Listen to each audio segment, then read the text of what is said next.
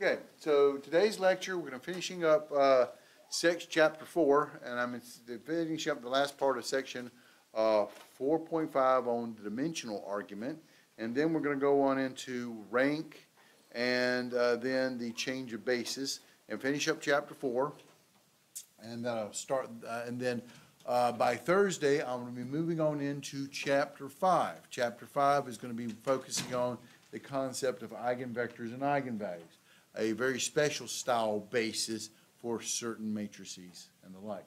So again, and then after that, we're going to have our next test. And then after that, if I've got some time, my goal is to move a little bit into chapter 6, just to give you guys some idea of orthogonality, another special type of basis, and and focusing on how to create these particular guys. But I consider anything we do in chapter 6 actually icing on the cake. The goal here is to get through chapter 5 by the end of the semester, and then basically dabble in a little bit of chapter 6. But chapter 5 is our goal, and that's where your last test is going to be on chapters 4 and 5 for test number 3. So we're getting there. And also look at this. Chapter 4 is kind of a long section. Chapter 5 hasn't got as many sections in it. Chapter 4 has got like 7 sections. It's a little bit larger chapter. Chapter 5 is not. So pay attention to it. And so I believe our next homework set is due on Thursday. So therefore, after that, you get another homework set will be coming very, very soon. And then just before our test, we'll look at both of those things to review, and then you'll have your test coming down the road. But just pay attention to that. What day it's going to be actually on, let me get into chapter 5 a little bit, and then I can tell you that. All right. So let's pick up where we left off last time, which is over here with the subspaces of R3. I went over this a little bit with you guys, but then I kind of want to pick it up a little bit more here, and you've got these definitional things here. So now I tried to draw these things out for you guys last time. So subspaces of R3. So you got your x-axis, y-axis, and z-axis, your classic three-dimensional space over here. And so if we look at something or other, subspaces of R3. So R3 has 3 components, okay? In terms of classic vectors, it's A, B, C type of vector here. But you could have subspaces. A subspace that is 0-dimensional would be having only the 0 vector in it. The 0 vector is called the trivial subspace. If you add 2 0 vectors, you get 0. Multiply constant times the 0 vector, it's still the 0 vector. If you go through all the subspace properties, it holds. It's trivial, but we consider this just having the 0 vector as a subspace is 0-dimensional. A 1-dimensional subspace means you have basically 1 vector. Remember, from what we talked about last time, the definition of dimension of a space is the number of elements in the basis, a number of vectors in the basis. So if I'm talking about a 1-dimensional subspace, I've got 1 vector in the basis. And because you can take a vector and multiply it by any scalar and you're still inside your set, basically if you draw in R3, this is my space, if you have 1 vector, it'll create a straight line multiplied by any constant, basically gives you a straight line. You take 1 vector multiplied by any constant, you get what they call a straight line vector. So a straight line is what a 1-dimensional subspace is going to look like. A 2-dimensional subspace, so you got 2 vectors in your basis, and any linear combinations of those 2 vectors gives you a plane inside of your R3. So any vector on this plane, aka like the sheet of paper in R3, any vectors in that piece of paper can be made into a coordinate in terms of a system of these 2 vectors being added up and stuff. So this is what a 2-dimensional subspace looks like. And then the 3-dimensional subspace is actually going to be R3 itself. So, and you begin to look at these guys in terms of the different subspaces. So we just look at R3. And R3, again, what we're referring to is a vector that has 3 components, A, B, C. So let's talk about R4. What are the subspaces of R4?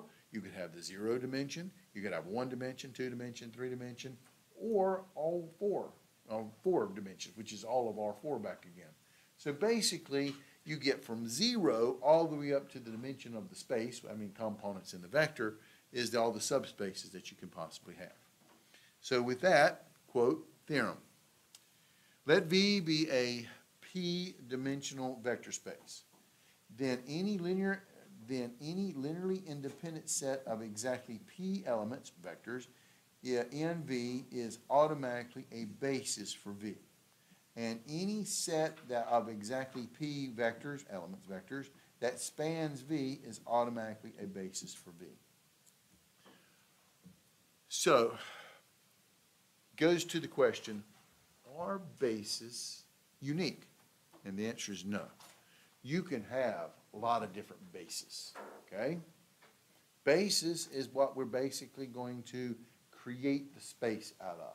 Your basis for your subspace, your basis for your space, whatever. So if you're talking about V is your subspace, and it's p-dimensional, what does that tell me with p-dimensional? I have p vectors, or elements, that make up the basis. I have p basis elements in there, okay? So, and to be a basis, what do you got to be? Linearly independent set of vectors that when I do in the linear combination of my basis, I should be able to get any vector that is defined inside of the vector space V.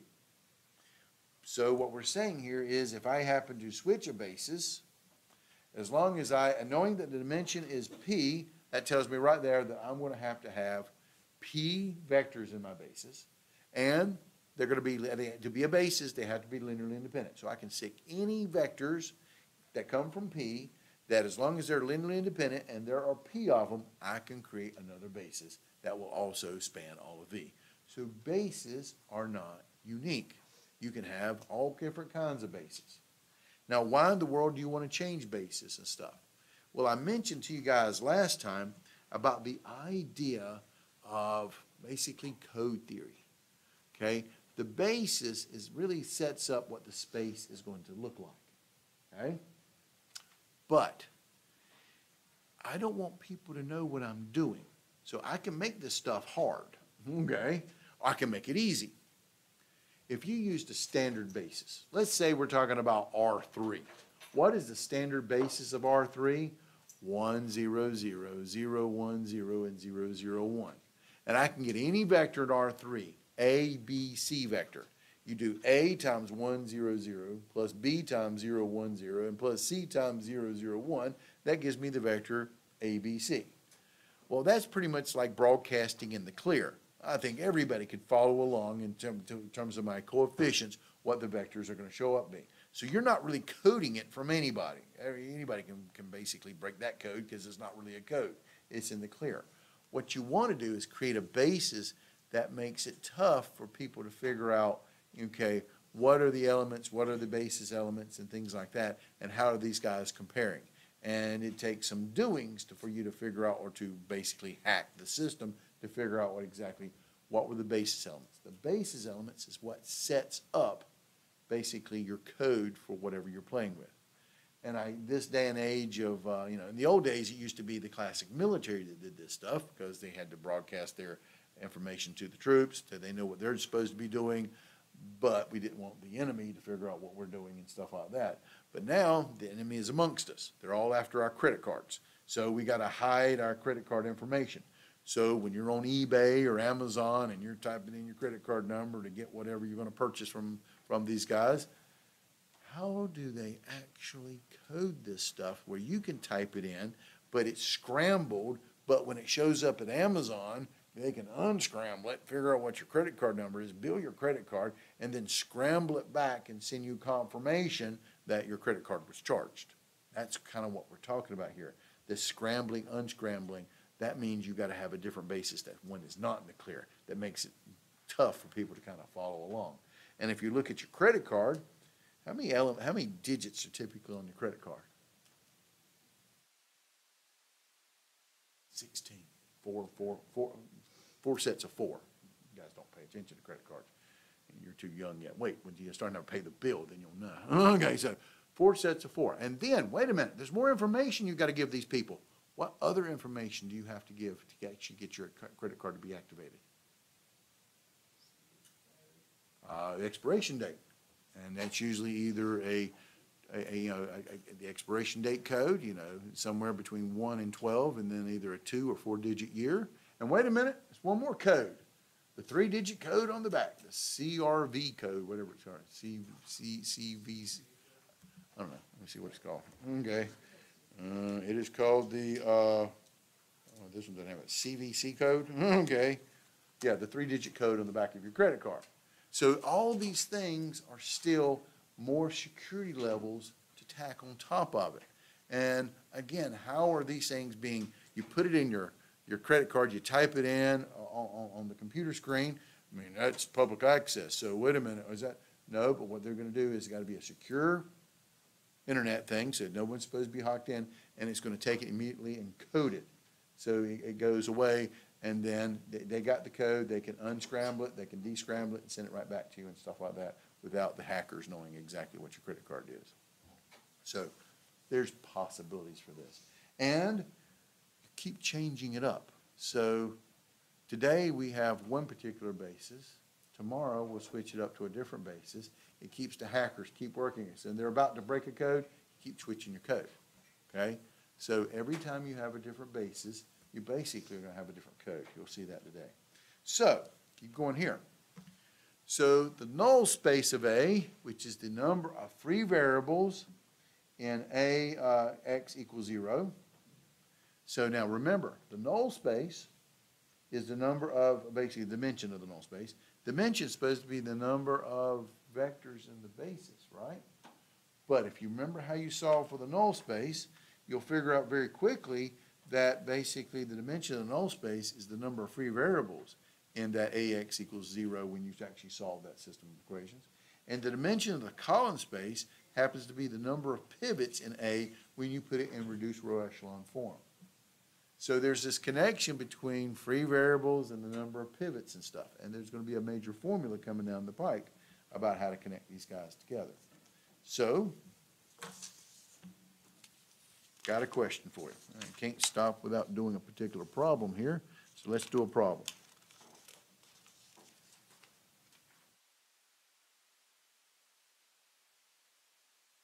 Okay. Here's the question. Let A be equal to the matrix -3, 6, -1, 1, -7, 1, -2, 2, 3, -1, 2, -4, 5, 8, -4. And it's a 3x5 matrix. Could you please tell me the dimension of the null space and what the dimension of the column space is going to be? Okay? Well, how would I do that? Well, pick one. And basically, you can solve both of these two problems at the same time. So, first thing I'm going to do is, let's talk about the null space. So, how do I find the null space? Null space of A. So, what you got here is you're going to have AX equals 0. If you got A times X equals 0, how do you typically solve that guy?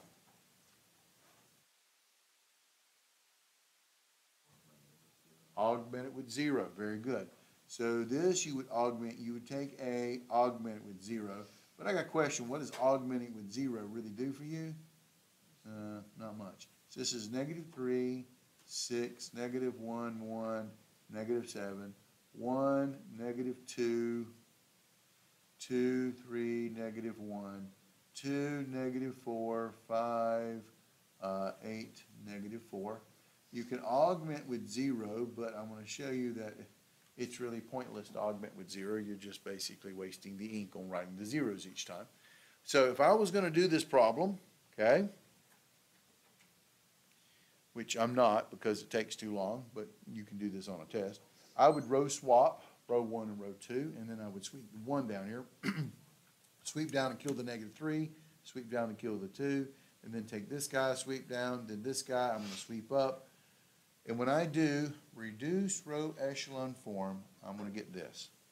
1, -2, 0, -1, 3, 0, 0, 1, 2, -2, 0, 0, 0, 0, 0. And since you told me to augment with 0, and there it is. But really, did I need to augment with 0? Because the zeros just make zeros to themselves, so you you could save yourself some time and just go for, you actually don't have to write the zeros into this thing. And there's the reduced row echelon form of A. Does that make sense? Now, with that being said, now, can you tell me what the null space is going to be? Well, this represents x1, x2, x3, x4, and x5. It was equal to 0. So you can rewrite these guys as equations. This would be x1 minus 2x2 minus x4 plus 3x5 equals 0. And the other one is going to be what? x3 plus 2x4 minus 2x5 equal to 0. Right here is where most people kind of fumble the ball at. So find the null space. What do you do to find the null space? Solve for the pivots. Who are the pivots? 1 under x1 and 1 under x3. I got two pivots, x1 and x3. So when you solve them, I end up getting this. x1 is equal to 2x2 plus x4 minus 3x5. x2 equals what? And what is x3 equal to? Let's solve for x3. x3 would be what? Negative 2x4 plus 2x5. These are my two pivots, right? But you got to write it as a vector. That's where most people mess up. What is the solution vector going to look like? Well, how many components do I have in terms of my x unknowns? x1, x2, x3, x4, x5. I got 5 of them. x4, x5. x1, x2, x3, x4, x5. However, as I mentioned to you before, who are the free variables? x2 is a free variable because he's not a pivot. So x2 is equal to x2. x3 is a pivot, so there we go. x4 is a free variable, so x4 is equal to x4. And x5 is a free variable, so x5 equals x5. So these are my free variables. And x2. So now, how are you going to write this as a vector x1, x2, x3, x4, x5? What do? We look at the x2, and what are my coefficients? 2, 1. There is no x3, there is no x4, and there is no x5. That's going to be times x2 plus, the next one is x4. What are the coefficients? 1. There is no x2, so that's a 0. A negative 2 on the x3, 1 on the x4, and a 0 on the x5. That's times x4 plus, let's see if I can squeeze this in here. And then you got your x5, which is negative 3. There's a no x5 for x2 there. There's a 2 on the x3, 2x5. There's a 0 on the x4, and x5 is equal to himself, and there's a 1. And that's times x5. So I got a question for you. There is the solutions right there for the null space of A. You with me? If you write it as a basis, the null space of A is equal to the span of what vectors? 2, 1, 0, 0, 0. 1, 0, negative 2, 1, 0. And negative 3, 0, 2, 0, 1. This is the basis, and the span means all the linear combinations of those basis vectors. But I ask you the question, what was the dimension of the null space of A?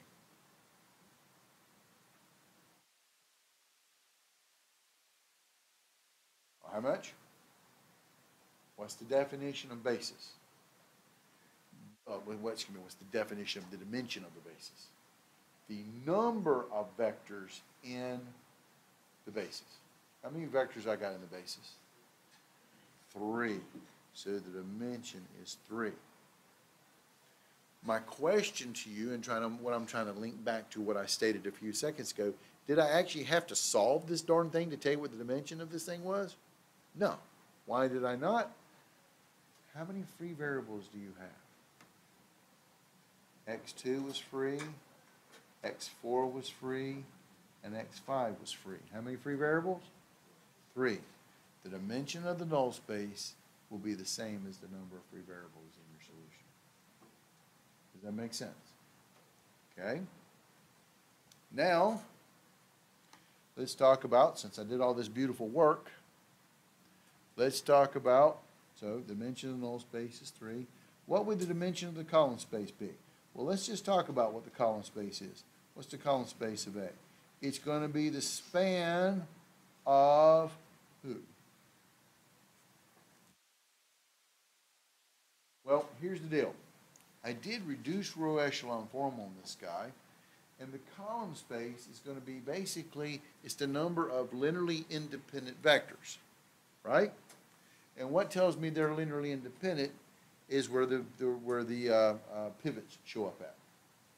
So look at the pivots. How many pivots do I have? 2. Where are they located at? Remember, column space, we look at the columns.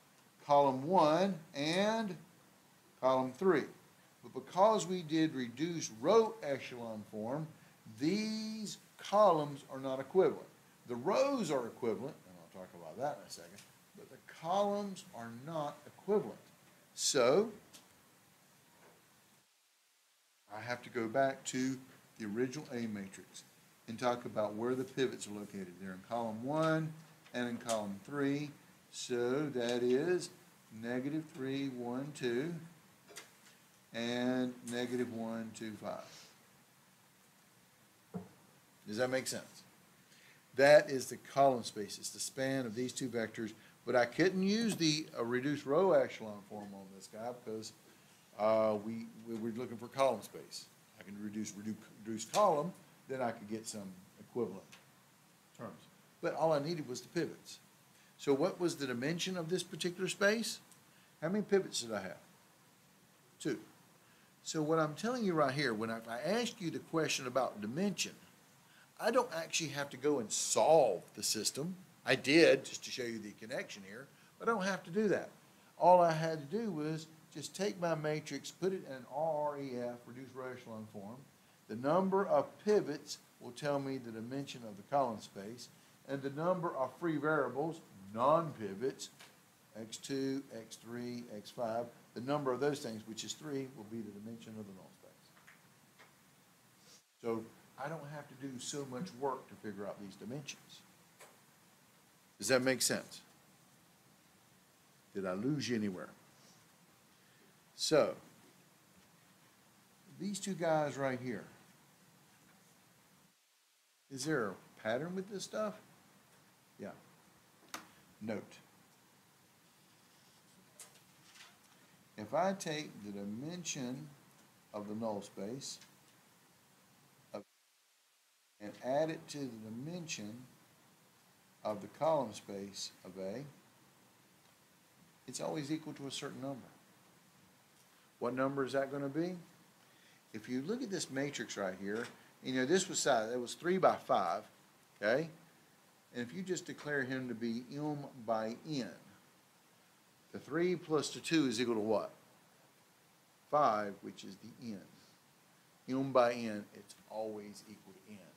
And there is a formula right here. So if you just give me one of them and tell me what the matrix is, I can find the other one pretty much for free by basic arithmetic.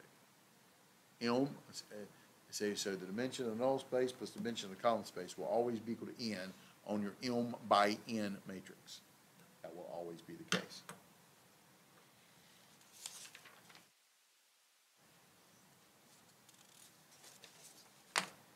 Questions? All right, keep moving.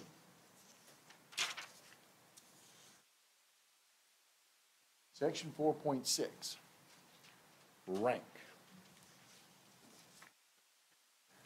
This is just more terminology for you guys to get a hold of, okay?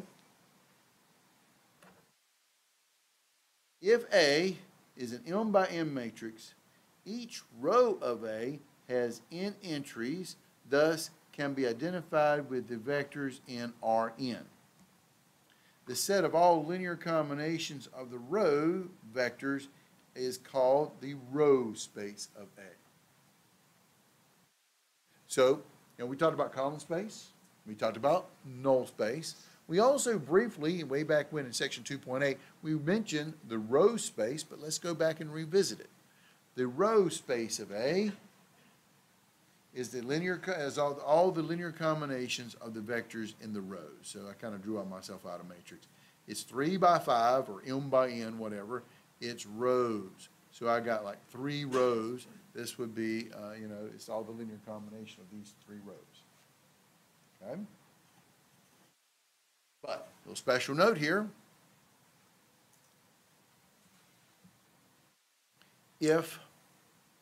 First off, note, the row space of A is equal to the column space of A transpose. So, if we're playing around with the row space and you don't like the row space, you just don't like playing in rows because ever since day 1 in this class, our focus has been on column vectors. So you've been programmed. Well, no worries. Just take your matrix A, transpose it. What does transposing do? Turns the rows into columns. And then the row space of A will be the column space of A transpose. And it's the same thing. And then you can transpose them back and you can get the right answer. So if you're unhappy with row space, well, don't worry about it. Do the column space of A transpose. So theorem 13 says this. If 2 matrices, A and B, are row equivalent, then their row space are the same.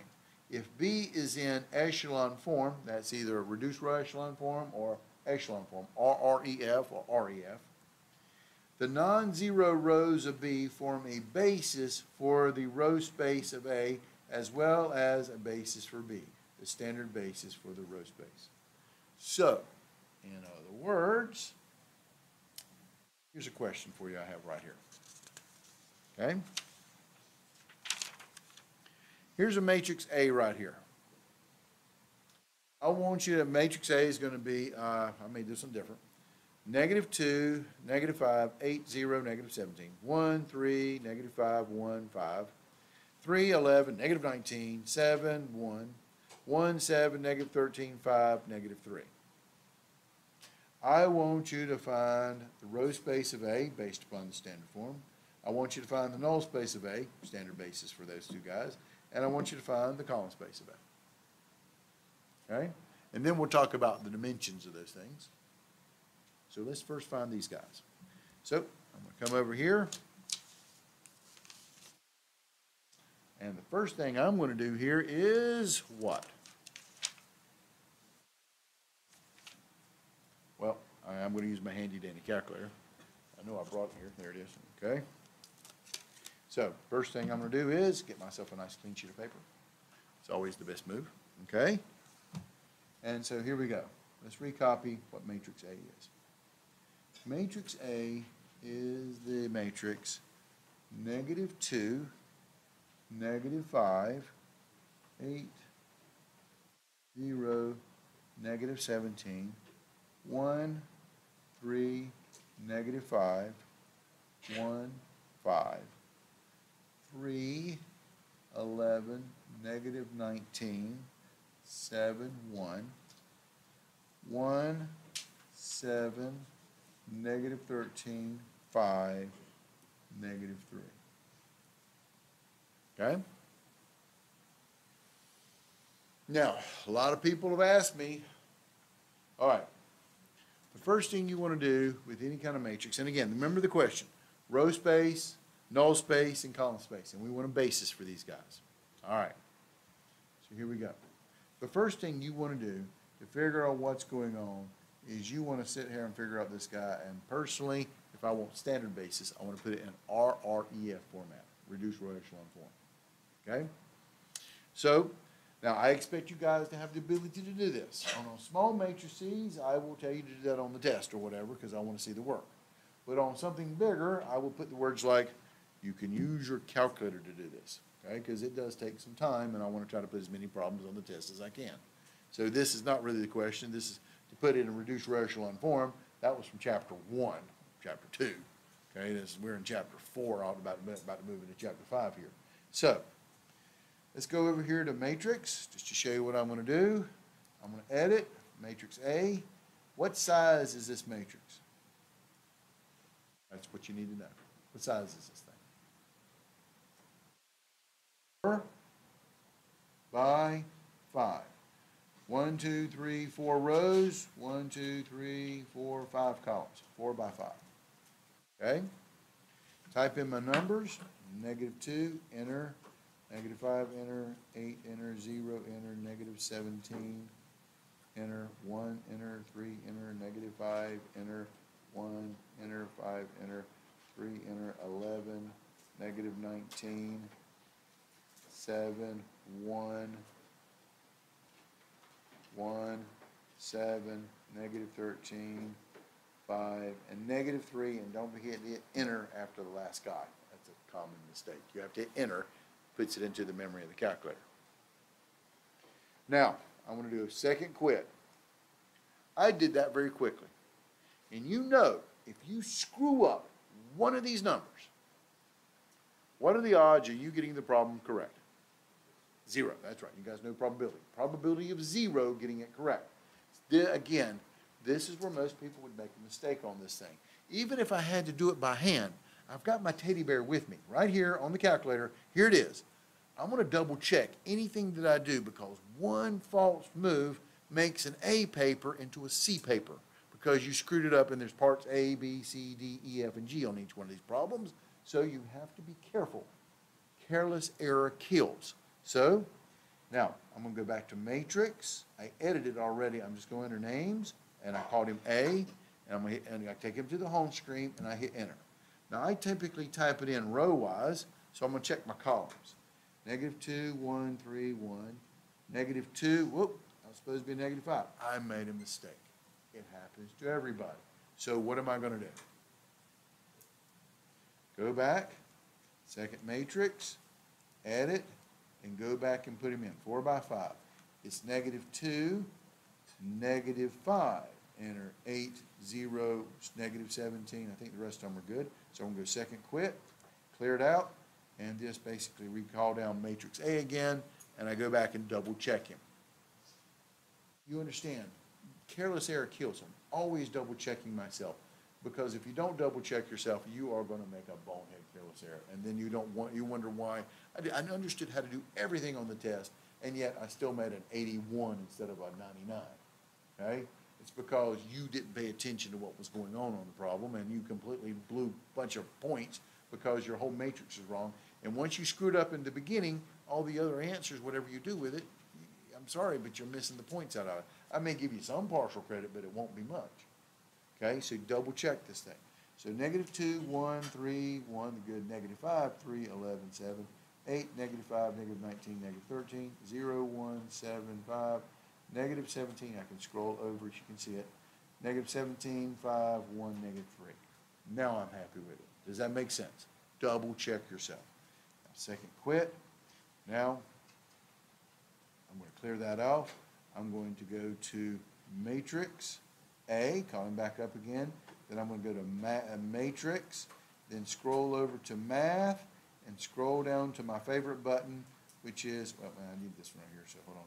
Let me go back and clear this out. Go second matrix, go over here to math, scroll down to reduced row echelon form, and then you type in which matrix you want on matrix A. Reduced row echelon form on matrix A. I hit enter, and this is what I get.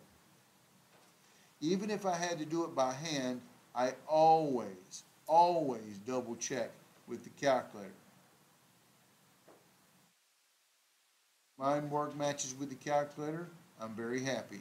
When my work doesn't match with the calculator, do I argue with the calculator? No. I argue with myself because I made the mistake. How many times have I had students, well, the calculator said, no, you go with the calculator. Calculator's good. Well, I thought the calculator made a mistake. No, the calculator doesn't make a mistake. It's you. All right? And I got to roll zeros. 0, 0, 0, 0, 0. Okay. Now, question for you. Now, this was the big work. I want you to find the row space of A. Row space of A.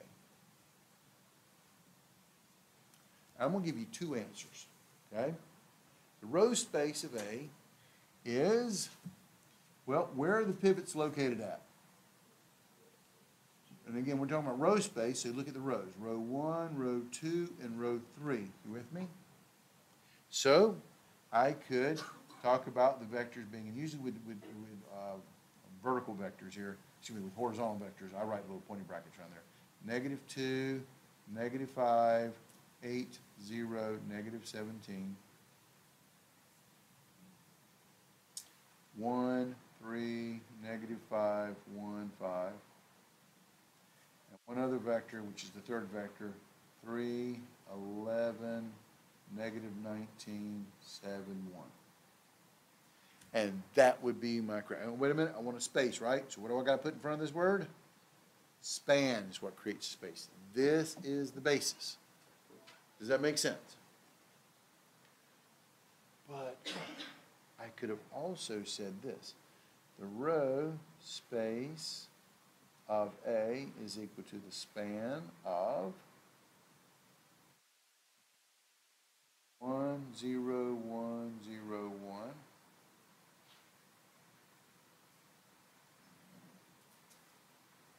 0, 1, -2, 0, 3. And 0, 0, 0, 1, -5.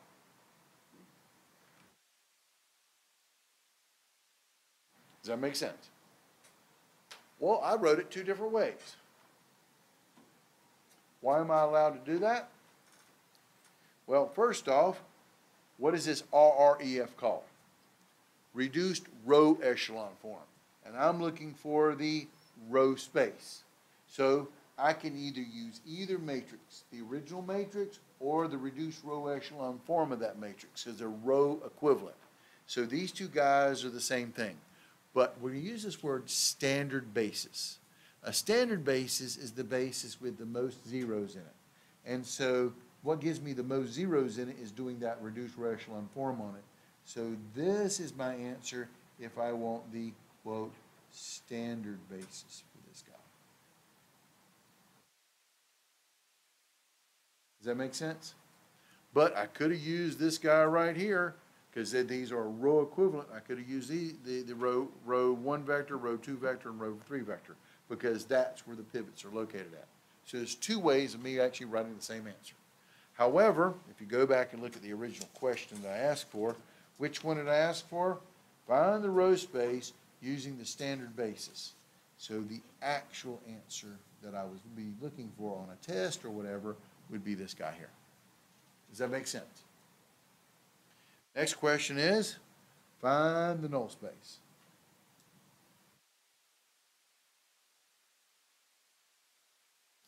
Now with this one, you've got to use the reduced row echelon form, and so there is work to find the null space. Now I can tell you what the dimension of null space is. How many pivots do I have? 3 pivots. How many free variables do I have? What's the size of this matrix? 4 by 5. I got 3 pivots, which means the rest of them have to be not pivots to match up to that 5. That was that formula that I talked about. So how many is that? 2. And you can look at them here in 2. So I'm going to write this guy as an equation. So this represents like an x1, an x2, an x3, an x4, and an x5. Remember, the null space is always set equal to 0. So I got the equation x1 plus x3 plus x5 equals 0. I got the equation x2 minus 2x3 plus x5 equals 0. And I got the equation x3 minus 5x5 equals 0. From here to here. Question. Hold on, did I screw something up? 1, 1, 1. X2 minus 2x3 plus, oh, I did 3x5, thank you. And then x3 is it, let's see here. Whoa, wait a minute, who's that guy? That should be an x4, should it not be? x4 minus 5x5 equals 0. All right. Does that make sense? Thank you for noticing that. Now, solve for the pivots. Who are the pivots? And here it is, x1, x2, and x4. Solving for the pivots, x1, x2, and x4. Solving for the pivots would be a negative x3 minus an x5. I'm trying to put these guys in order here. Minus an x5 there. x2, moving this stuff over, will be a 2x3 minus a 3x5. x3 is free, so it's equal to x3. x4, but moving it over here would be just a 5. x5, moving to the side. And x5 is free, so he's equal to x5. Does that make sense? So who are my free variables? They're equal to themselves. The x3 and the x5 are free. Does that make sense? Now, because when you write this thing out, I got x1, x2, x3, x4, x5 is equal to, factor out the x3's, negative 1, 2, 1, 0, 0. That's times x3 plus negative 1, negative 3, 0, 5, and 1, x5. Does that make sense? So when I ask for what the null space is, null space will be the span of the vectors, and it's these vectors here, negative 1, 2, 1, 0, 0. And the other vector is negative 1, negative 3, 0, 5, 1. And notice it has a dimension of 2. And because these guys are using the reduced row echelon form, this would also be as a standard basis. It's got a bunch of zeros in there, as most you can get in terms of this thing here. Okay? But the last one, this is part A, this is part B. What is part C? You're supposed to tell me what the column space of A is. Well, being a space, it's going to be a span of what? Well, here's the deal.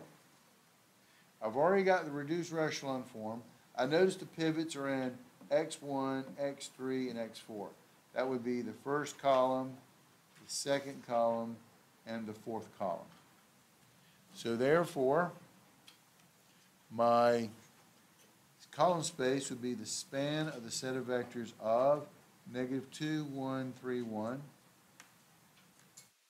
negative 5, 3, 11, 7, and 0, 1, 7, 5.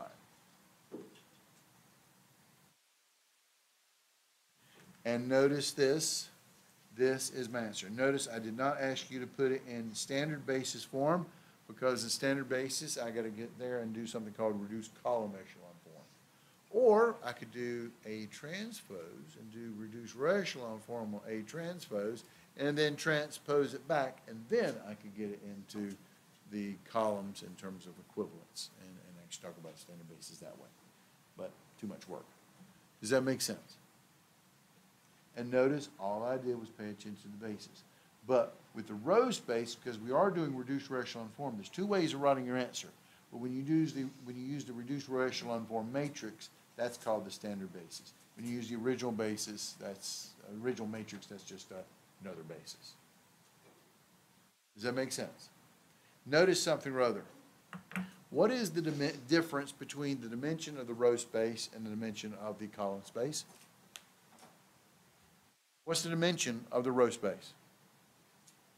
Remember, definition of dimension is the number of vectors in the basis. What is the dimension of the row space? How much? 3. 1, 2, 3. We're not talking about the number of entries into the vectors themselves. That's the subspace of what you are. That is what you are a subspace of. We're talking about the dimension of the actual space. These are subspaces of R4 and of R5. That's a 5 down there. Okay, fine. Don't care about that. I'm talking about in terms of dimension of the bases.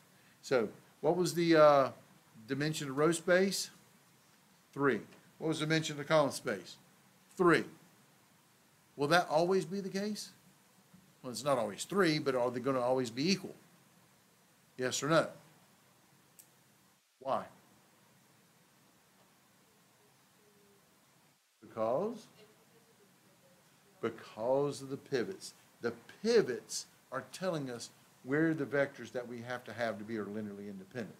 And whether you're talking about the rows or the columns, the number of pivots will be the same on either way you go.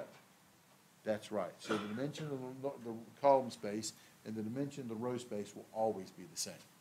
Okay? Now the vectors may not be the same, but the actual dimension, the number of vectors in the basis based upon the pivots will be. All right. So keep going here.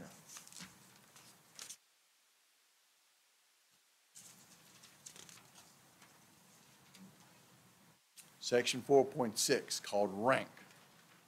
Again, reinforcing the idea that I mentioned 4 other times, but with this rank, the first thing we're talking about is the dimension of a space or subspace is the number of vectors in its basis. Make sure that's in your notes if it hasn't been put in there 27 times already. Okay? The dimension of a space or subspace is the number of vectors in its basis. There's lots of different bases, but the number of vectors in the basis will always be the same. Definition. The rank of a matrix A is the dimension of the column space. So this is a definition here. The definition of the rank of a matrix A is the dimension of the column space. So, in this last problem I just did, what's the rank of A? 3. Because I had 3 vectors in the column space. The rank of a matrix A is the dimension of the column space of A, which you know is based upon the reduced row echelon form of A and the number of pivots that you get in A. So the rank of a matrix A is the number of pivots in its reduced row echelon form, but the strict definition is going to be the rank of a matrix A is the dimension of the column space of A. So when you hear the word rank, think of dimension of column space. Theorem 14 says this: the dimensions of the column space and the row space of an A m by n matrix are always equal. We just discussed that a few seconds ago because it's based upon, like you said, the number of pivots in the reduced row echelon form. So the dimension of the column space and the row space of an m by n matrix are equal. This common dimension is the rank of A, and it also equals the number of pivots in A, and satisfies the equation. Here it is. The rank of A plus the dimension of the null space of A, which is also called nullity. There's another definition for you.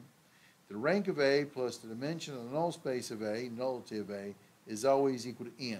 And remember, A is an m by n matrix, so it's the rows by columns is equal to the number of columns in the original matrix. So this is your rank plus nullity formula. Rank plus nullity, nullity being the dimension of the null space, is always equal to n in your m by n matrix. So it's always equal to the number of columns. Okay? So, very, very important. Big theorem there, and a big formula using the new terminology. The dimension of the column space is now called the rank of A. The dimension of the null space is called the nullity of A. Rank of A plus the nullity of A is equal to n in your m by n matrix. So I have a question for you. Here we go.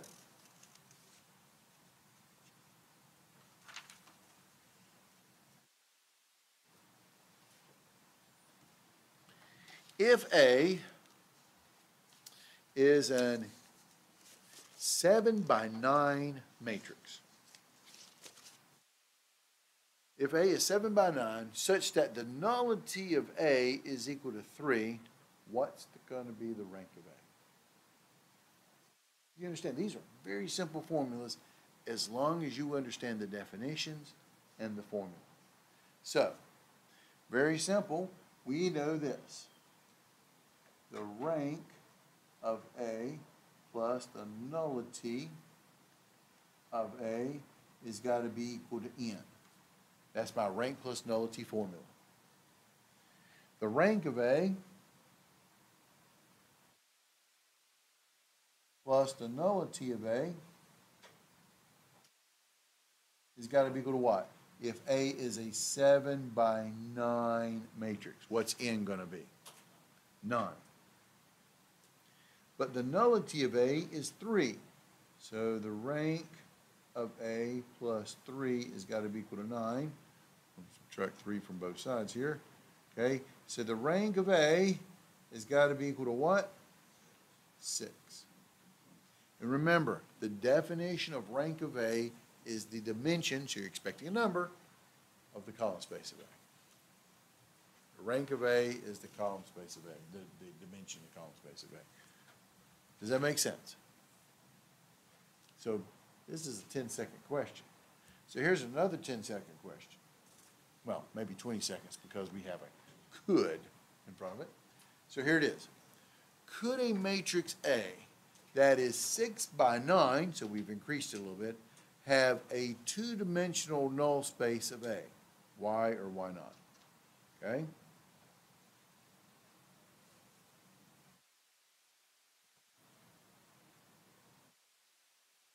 I have a 6 by 9 matrix. Okay? And we have a two-dimensional null space of A. Is it possible or impossible? Why or why not? Well, again, anytime they're talking about null space of A and dimension, you should go to this formula. Rank of A plus the nullity, meaning the dimension of the null space, of A is equal to n in your m by n formula. That's classic formula. All right? So the rank of A plus, what is the nullity of A if you have a two-dimensional null space of A? 2. Remember, the nullity is the dimension of the null space. So I'm basically telling you that the nullity is 2. Nullity of A is 2 because the nullity, by definition, nullity of A is the dimension of the null space. And it's equal to n. Now, I gave you n because we have a 6 by 9 formula, so it's equal to 9. Does that make sense? Can you solve for the column space of A? I mean, the rank of A, dimension of column space. Can you solve for the rank of A? What's rank of A equal to?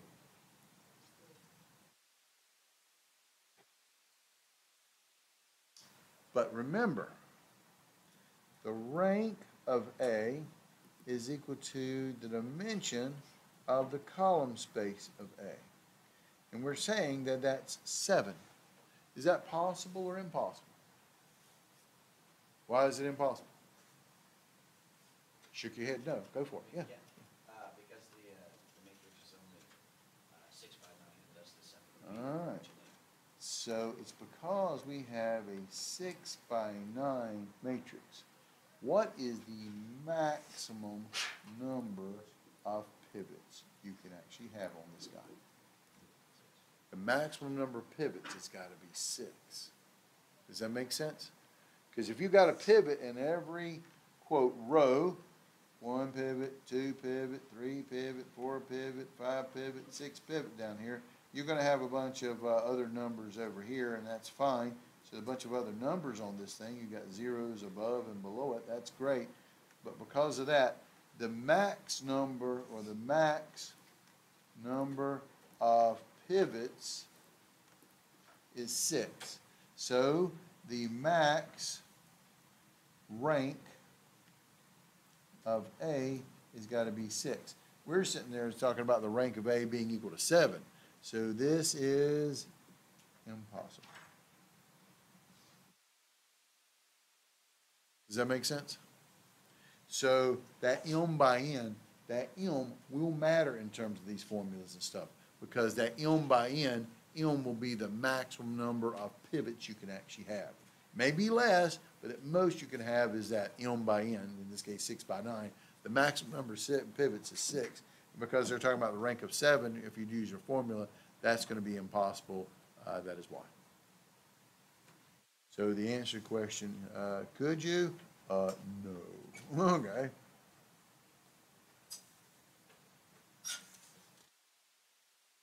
So right here, again, what I'm after is can't have the maximum number of pivots being 6 and having the rank or the dimension of the column space being 7. Because the dimension of the column space is the number of pivots you got to have.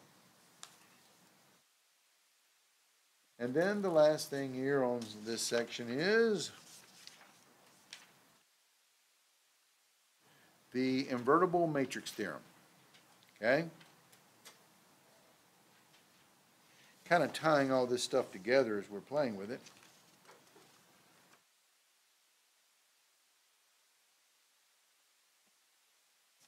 And it's this. Let A be a n by n. We're talking about square matrix now because we're talking about invertible matrix, so it's got to be square. So let A be an n by n matrix. Then the following statements are equivalent. And remember I taught you guys about this in the beginning of the semester. The famous TFAE. You're going to see any kind of upper level 3, 4,000, 5,000, 6,000, 8,000 level of math class. A math professor is going to use the famous letters TFAE. The following are equivalent. So, no, because we don't like to write a bunch of words out here. And here are the following. The columns of A form a basis of Rn. The column of A is equal to Rn. The dimension of the column space of A will be equal to n. The rank of A is equal to n.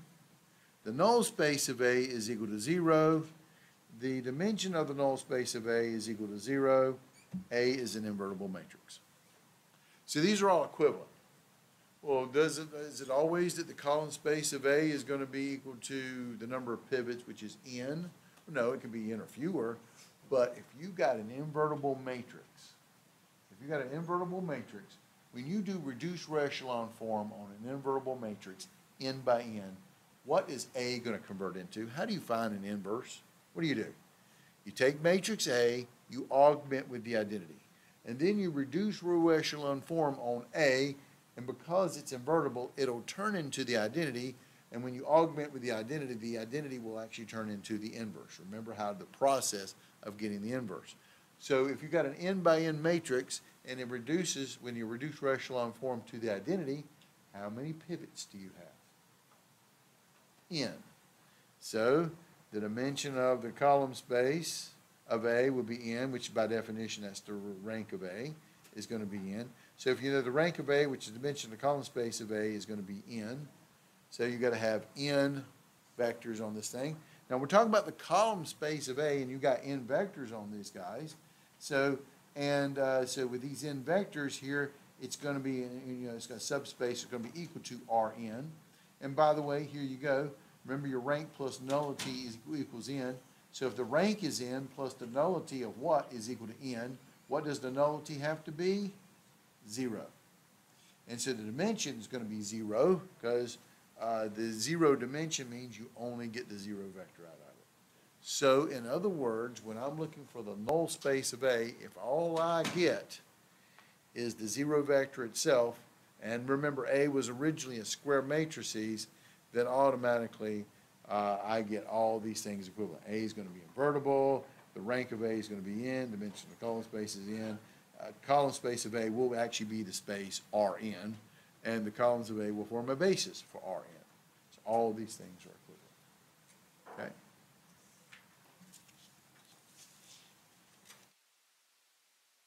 So, last little set over here.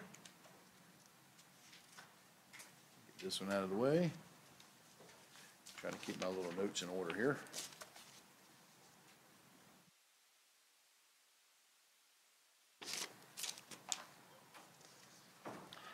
last little section is 4.7, putting it all together. The famous change of basis, okay? Section 4.7 is this.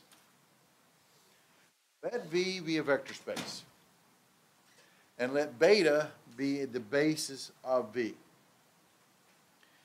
Then, for any vector x inside of V, the x with the little pointy brackets around in beta is the unique coordinates, remember this guy, we're coming back and revisiting coordinates again, of vector x in the form of the basis of beta.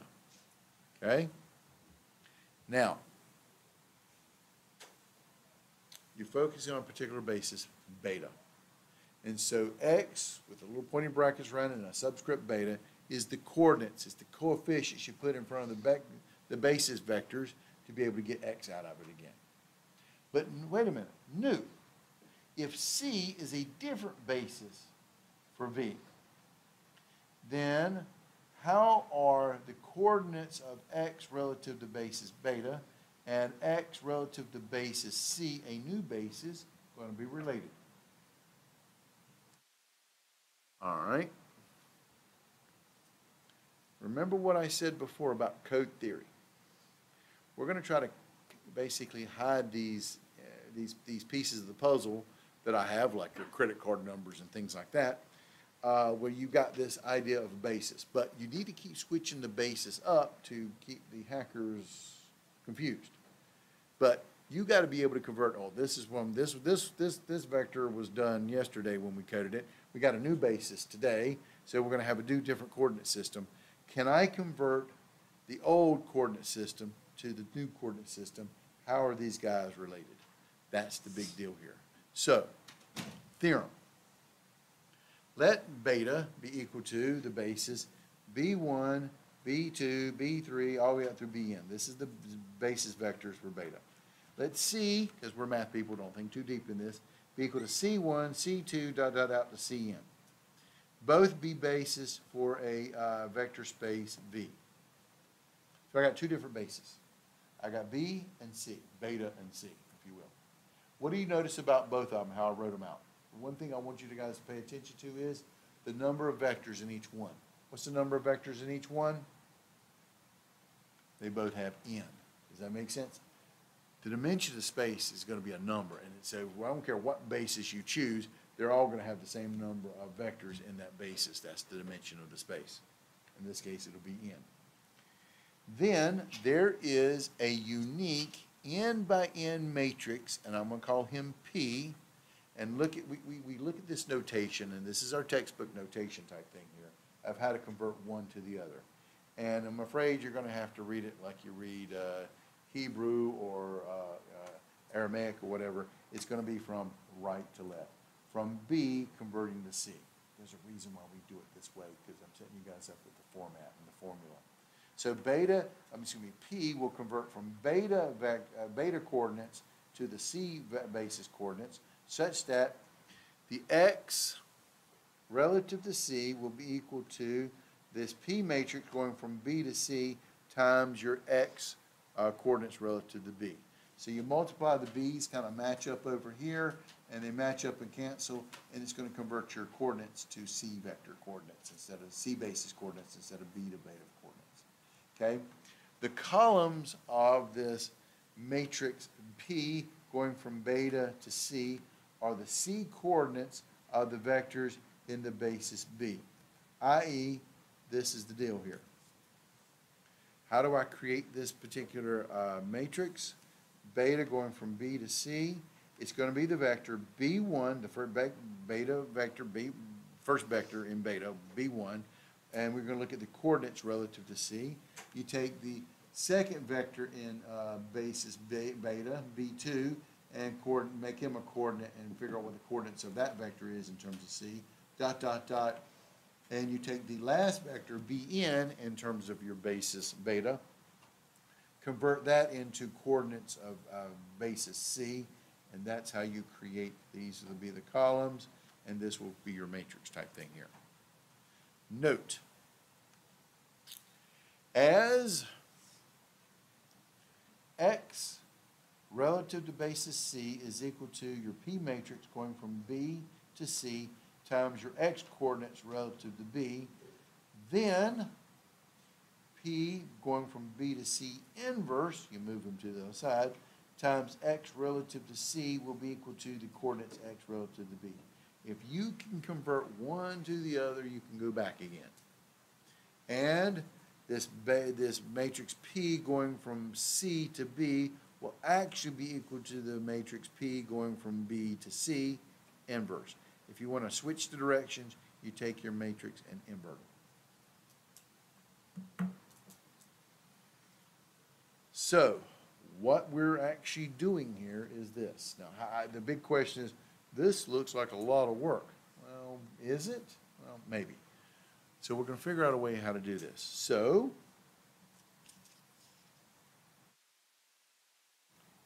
here we go.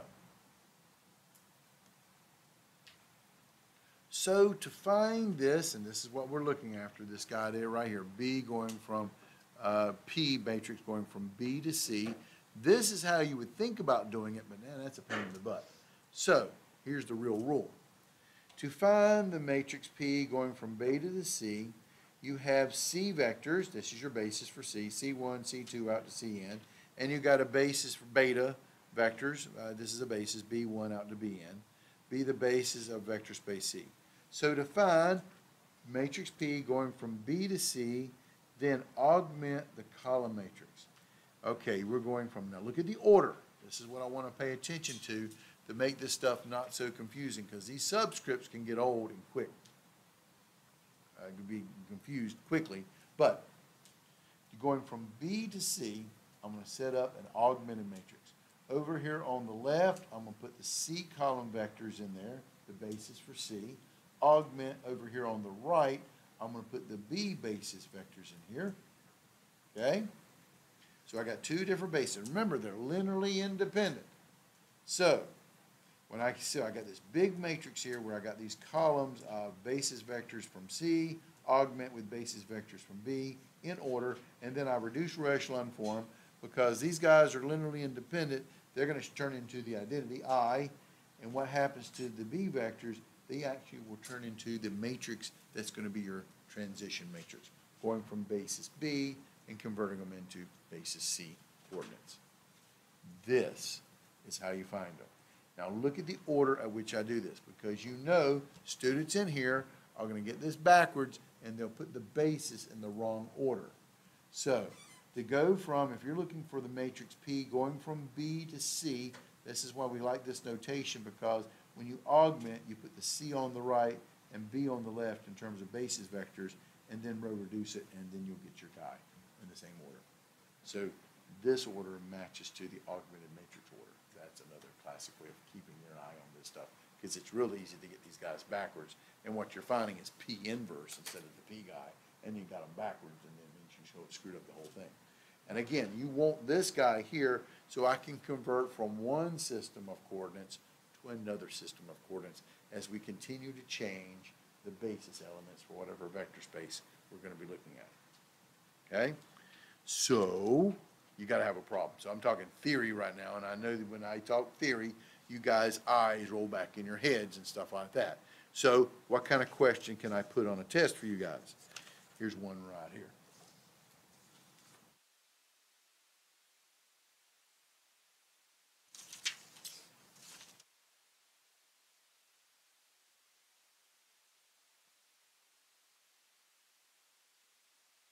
Okay?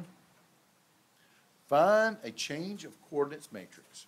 So this is what I call it, change of coordinate matrix. From beta to C, where B, I went small on you guys, is the vector 7, 1, negative 2, 3, and C is equal to 4, negative 5, vector negative 2, negative 1, 2 vector. Okay? So, here we go.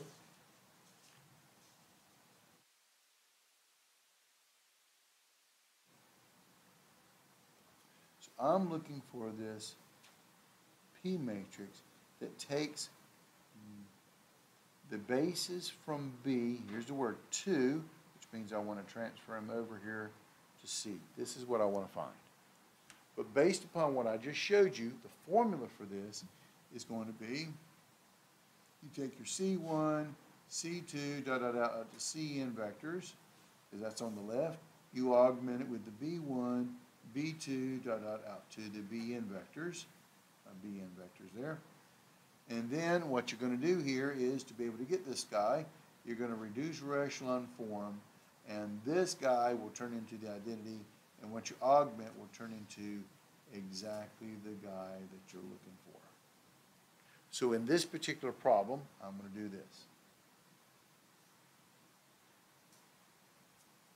C goes on the left. What are my C vectors? It is 4, -5, -1, 2. Now, order matters on this thing, but those are my vectors here and here. This is the C vectors. And over here, I'm going to put the beta vectors here, which is 7, 1, -2, 3. I put the beta vectors here. Okay? So let's do this one by hand in the last 2 minutes I have left in class, because it's only 2 by 4 here. But what's your first move? I want to make that guy a pivot. So what's my first move? Well, I can't really do row reduction, so multiply by. All right. Sucks for you guys. 1/4 times row 1. What does that mean? 1, -1/4. That's right, fractions. Augment 7/4, and then -2/4, which reduces to -1/2. And then I got -5, 2, 1, 3. What's my next move? Sweep down. -5 times row 1, add it to row 2, replace row 2 with it. That means I get 1, -1/4, augmented with 7/4, -1/2. Here we go. 5 times 1 is -5, plus -5 is 0. That was the point. 5 times -1/4 is -5/4. So I got -5/4 plus 2 makes it 3/4. 5 times 7/4 plus 1, and I end up getting 9.75, which when you convert it to a fraction is 39/4. And then 5 times -1/2 is -5/2 plus 3, and that gives me 0.5 or 1/2. And yes, I'm doing this stuff on my calculator, just to let you guys know. Okay, good. Does that make sense? Now what's your next move? Make this guy a pivot. How do I do that? I'm going to multiply by 4/3 by row 2. This will give me 1, -1/4, augment 7/4, -1/2. This will be 0, 1. Now, when I multiply by 4/3, the 4's cancel. What is 39 divided by 3? 13.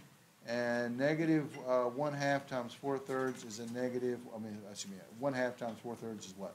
2/3. And then I got one more move to make. What's my last move? Sweep up. -1/4 times row 2, add it to row 1, replace row 1 with that. That gives me 0, 1, augment 13, 2/3. And this gives me 1, 0, and I get 5, -1/3. Therefore, what is the change of coordinate matrix going from beta to C? What would be my matrix?